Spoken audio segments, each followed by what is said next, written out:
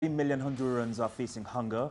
This is because the country is affected by its worst agricultural crisis ever, and campesinos lay the blame squarely at the feet of the ruling government.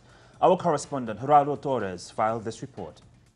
The Honduran government has admitted that the country is living through a food crisis. According to the authorities, this is a consequence of a drought that is affecting the region.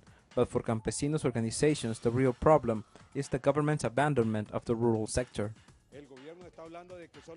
The government is only saying that 164 municipalities have been affected, but we are saying that 2/3 of the country is in a food crisis. We are talking of 400,000 small producers' families, and each family has at least 5 members. We are talking that at least there are 3.2 million Hondurans living in a situation of poverty and hunger. The government has promised a fund of $5 million in loans to help the small producers face the drought, but the money never got to them. Campesino organizations are demanding support to produce, and they say they are the only people who can bring an end to the food crisis in Honduras.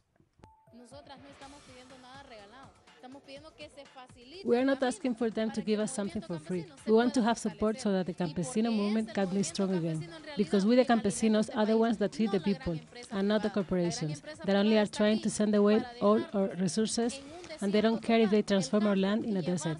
They don't care for the people. For us and our families, they don't care if we don't have what to eat. The campesinos presented a manifesto that says that the hunger in Honduras is a consequence of the neoliberal policies that abandoned the small producers and only benefited transnationals, and their monoculture won't solve the food needs of the country and are also destroying the environment. They are calling for pressure actions to get some support from the authorities.